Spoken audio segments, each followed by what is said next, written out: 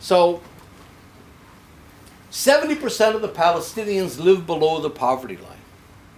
70% of the Palestinians live on less than $2 a day. And it's an induced impoverishment. There's no reason for it. It's simply been induced by Israel.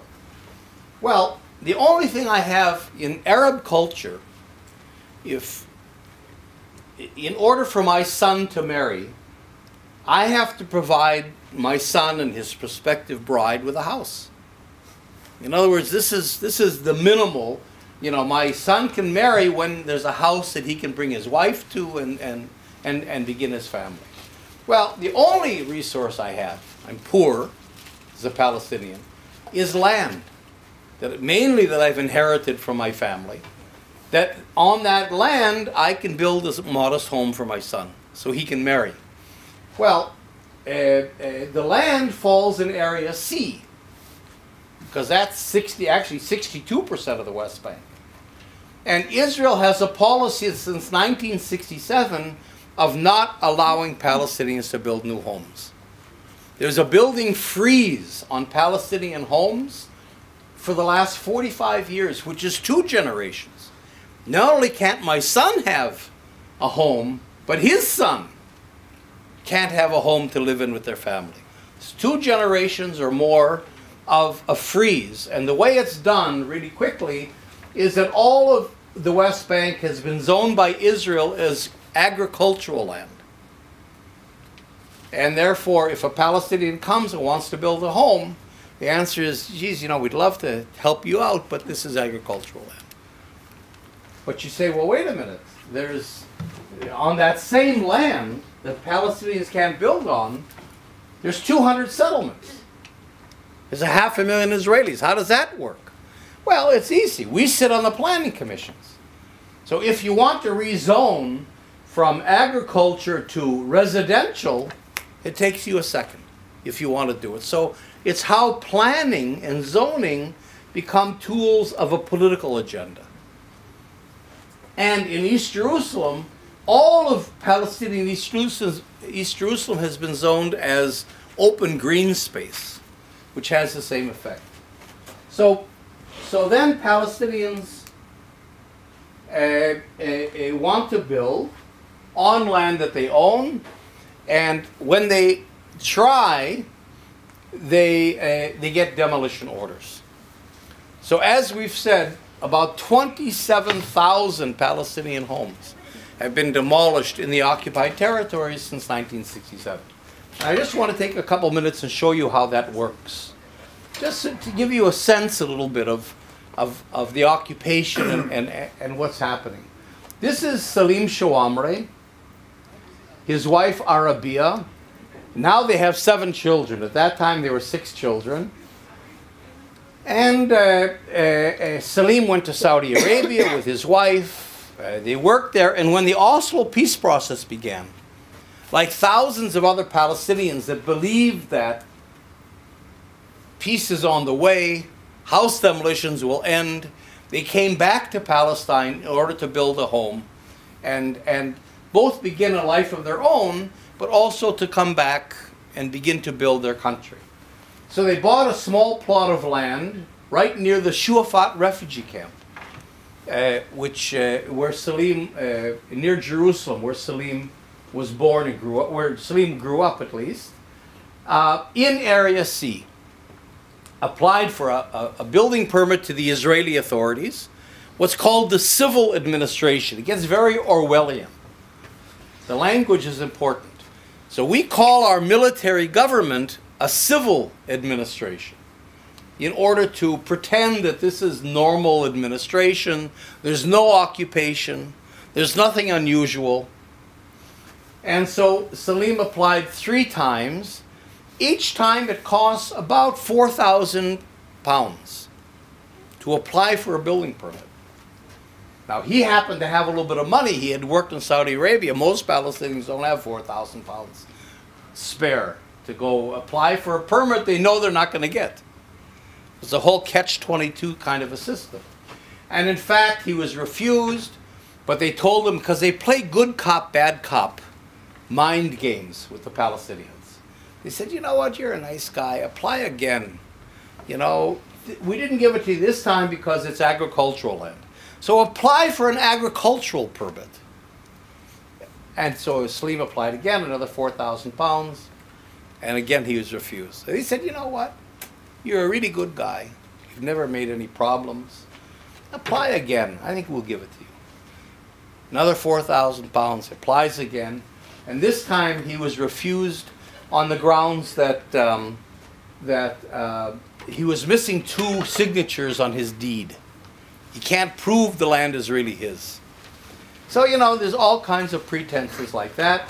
And finally, like thousands of other Palestinian families, he and his wife Arabia built this modest home and lived in the home for 5 years. They got a demolition order right away, but they lived in their home for 5 years. One day, in July of 1998, they're having lunch, and there's a knock on the door. Salim answers the door, and here he's confronted by the officials of the civil administration. I don't know what civil servants look like here in London, but this is what they look like if you're a Palestinian. This is Rami, and this is Micha. 2 officials of the civil administration, both of whom are civilians, as you can see, not exactly unarmed civilians, accompanied by soldiers, some of which are having kind of a good time that day, being out. And they're settlers, because the civil administration's in the middle of the West Bank. The only Israelis that will come to work there are settlers. So you have people in power over Palestinians to decide what Palestinians can have a house or not. You know, and you take people who are ideologically hostile to Palestinians. Come on in. Yeah. Sorry. This is an opera presentation. Is that what you? So, Salim answers the door. Rami says to him, "Is this your house?" Salim says, "Yes, it's my house."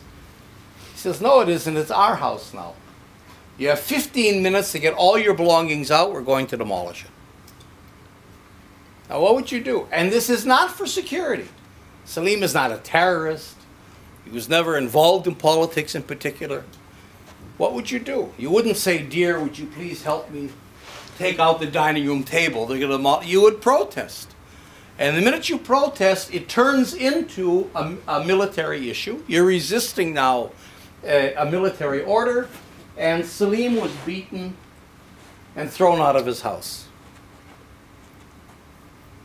Now, in all the commotion that's going on, his wife Arabia and their 6 kids, she managed to close the door behind them and lock it. And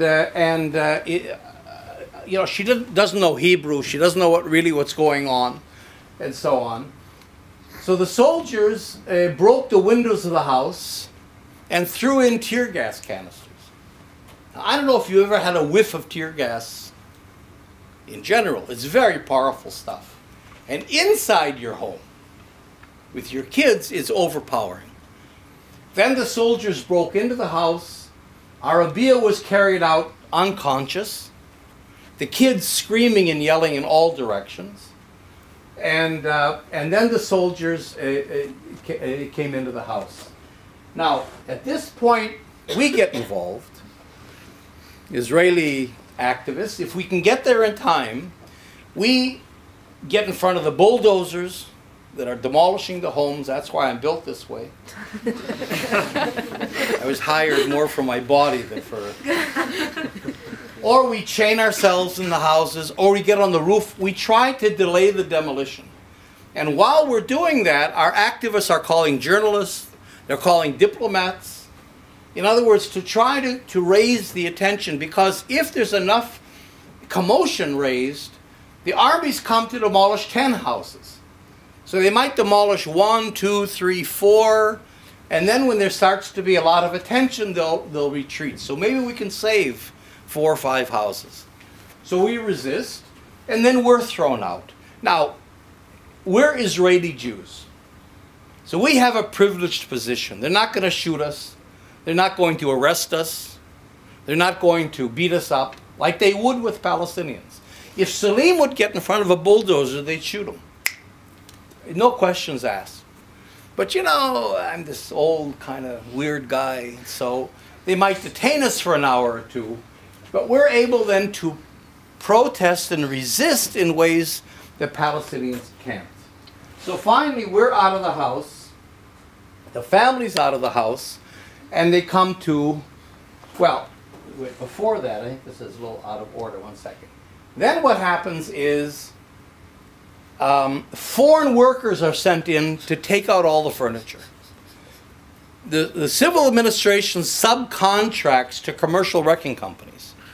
So if you happen to own a bulldozer, you can get a contract to demolish homes. So the contractor comes, this is a guy from Romania, for example, and he's told you got 5 minutes, throw everything out. So imagine what you have in your home. Your home really is your sacred space with your papers, your kids' toys, your furniture, your photos, everything. And it's all thrown out, scattered to the wind, and the house is emptied. Then the bulldozer comes to demolish the house. Here he's coming through the wall that Salim built, through the garden, and begins to demolish the home.